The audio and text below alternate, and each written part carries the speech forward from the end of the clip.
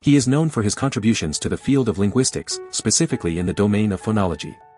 He is recognized for defining the concept of the phoneme and establishing phonology as a separate discipline from phonetics. His name is Nikolai Trubetzkoy. In the field of linguistics, one name stands out, Nikolai Trubetzkoy. Born into a privileged background, his father came from a princely family in Lithuania.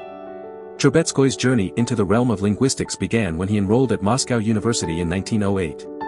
His quest for knowledge led him to the University of Leipzig, where he studied under the guidance of August Leschine, a pioneer in the study of sound laws. After graduating from Moscow University, Trubetskoy began delivering lectures there until the Russian Revolution. Seeking new opportunities, he moved to different universities, including Rostov-on-Don and Sofia. Eventually, he became the professor of Slavic philology at the University of Vienna. Trubetskoy's contributions to linguistics were immense, particularly in the field of phonology. His groundbreaking work, Grundster Phonology, defined the concept of the phoneme and established phonology as a separate discipline from phonetics. But Trubetskoy's legacy extended beyond linguistics. He was also a literary critic, analyzing Russian literature from the ancient epic, The Tale of Igor's Campaign, to the works of Dostoevsky. Interestingly, Trubetskoy's views on linguistics often overlapped with those of his friend, Roman Jakobson, who played a significant role in spreading the Prague school views on phonology after Trubetskoy's untimely death. Unfortunately, his life was cut short due to Nazi persecution, as he suffered a heart attack attributed to his critical article on Hitler's theories. Nikolai Trubetzkoy's contributions to linguistics and his passion for understanding the structure of languages have left an indelible mark on the field. His work on phonological systems and the establishment of phonology as a distinct discipline continue to shape linguistic studies today. Trubetskoy's legacy serves as a reminder of the valuable insights and discoveries that can arise from the exploration of language and literature. Nikolai Trubetskoy, born into privilege, was destined for greatness.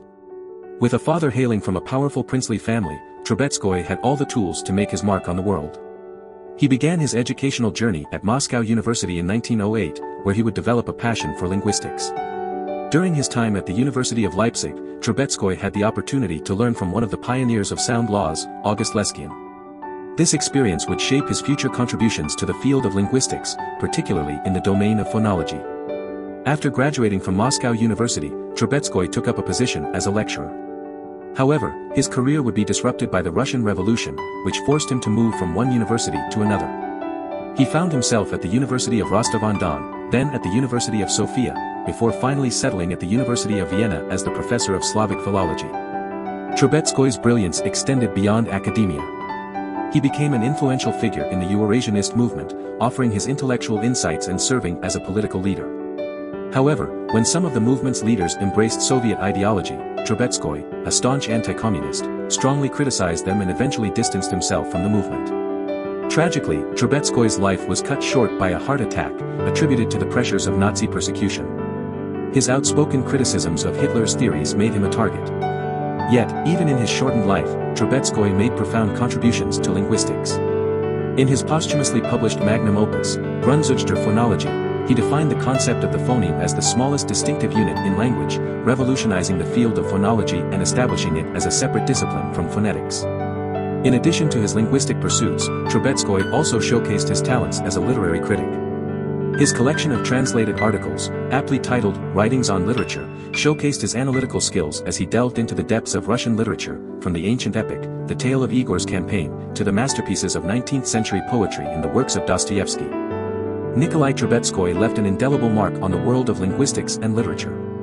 While his views sometimes intertwined with his close friend Roman Jakobson's, it would be Trubetskoy's expertise and groundbreaking ideas that would solidify his place in history as a true intellectual giant. Do you want to explore more scientists? Who do you want to see featured next? Subscribe and leave a comment below to let me know. I'll see you in the next video.